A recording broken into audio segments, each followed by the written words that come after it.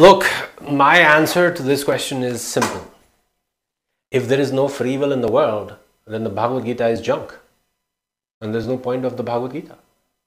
And if the Bhagavad Gita is junk, then Sanatana Dharma is junk, and then everything else ceases to have any sort of meaning. Think for a second.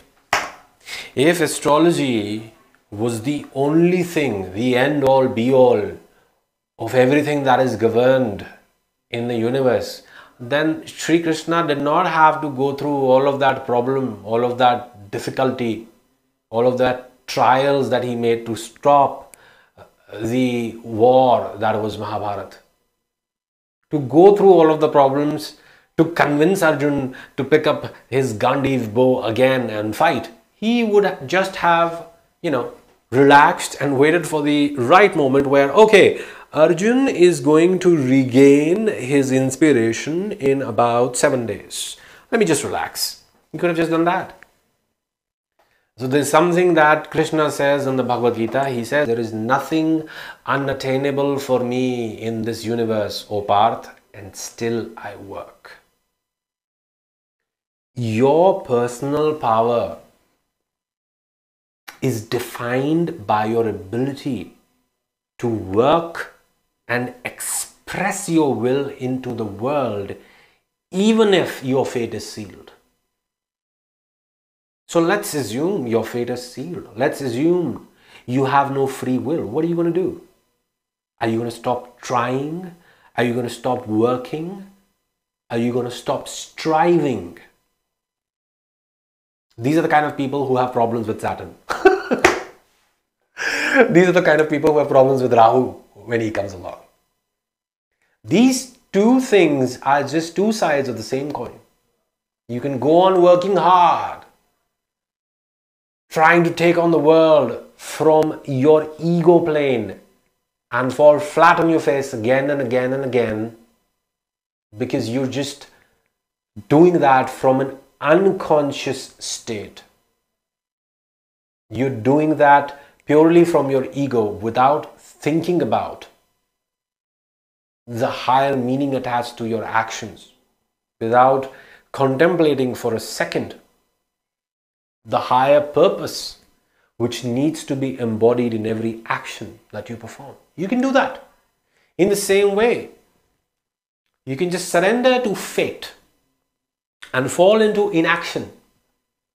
And when you fall into inaction, there is another thing that Sri Krishna says in the Bhagavad Gita, that action should always be higher than inaction, O Parth, because through the path of inaction, even the basic activities required for the sustenance of life will start becoming more and more difficult.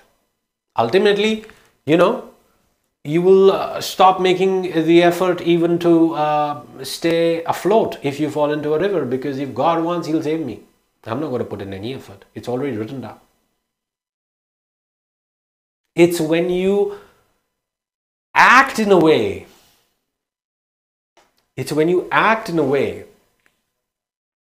that only you have the power to change your life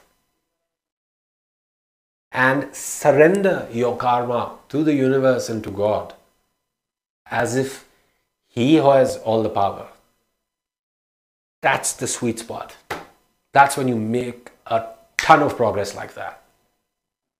You have been given this body. You have been given this life. You have been given your struggles.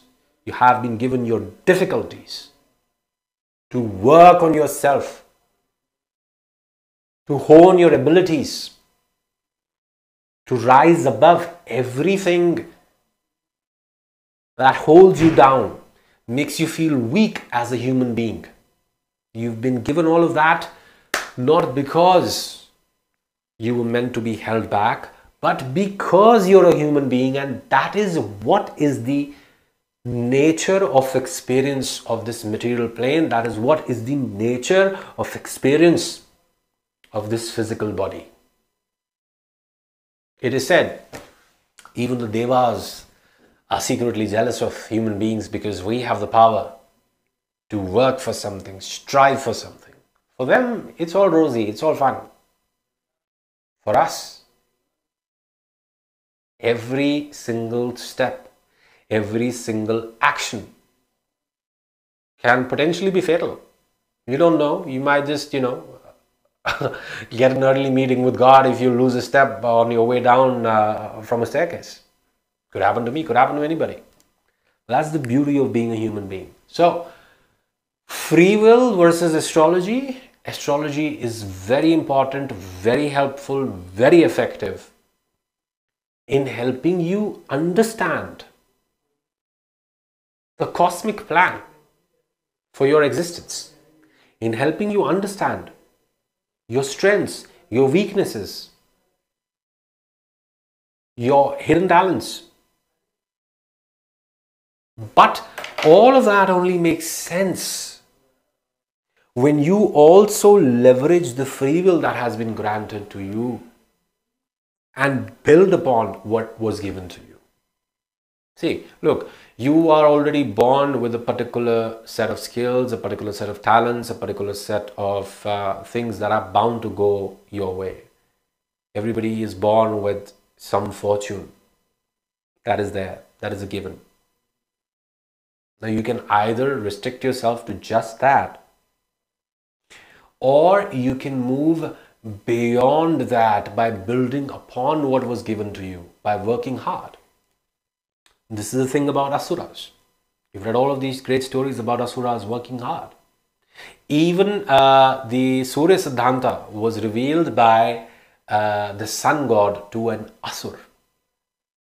So, you sitting here thinking about free will versus astrology, should I or should I not? And meanwhile, if you look at the Asuras, which is, meanwhile, look at people in Patal Lok, which is in this day and age, people in America, they don't give a damn about this. They are working, they are achieving, they are doing what they can.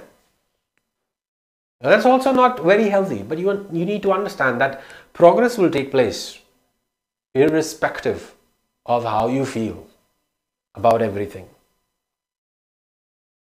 You will have to act irrespective of what your beliefs are.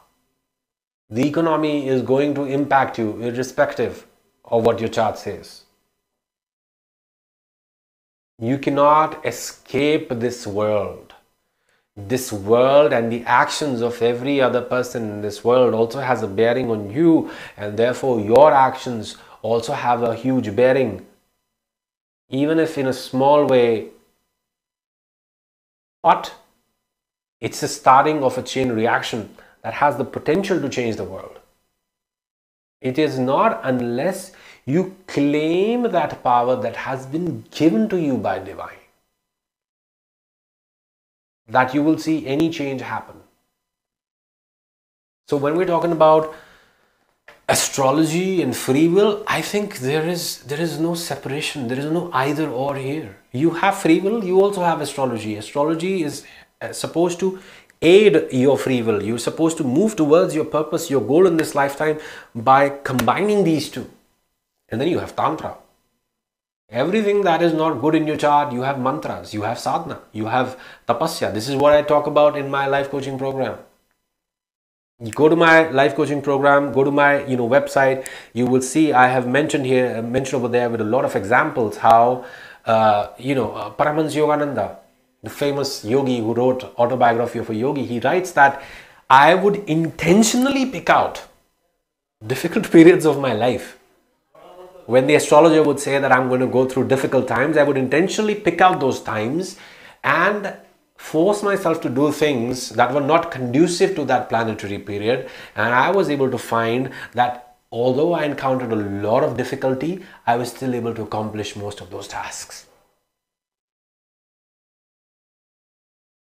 That is the power of astrology and your effort combined. Okay, so stop thinking that there is a choice here. There is no either or here. Both of these things, they move together. One is to aid your understanding of yourself. The other is to aid your understanding of your purpose. Aid your understanding of your Akashic records, of the universe. Okay, so If you enjoyed this video, please give me a thumbs up, subscribe to the channel so that you can stay abreast of all the wonderful content that I post here. If you want a personal session with me, you can follow the link given in the description box. It's going to take you to my website and I'll take it further from there.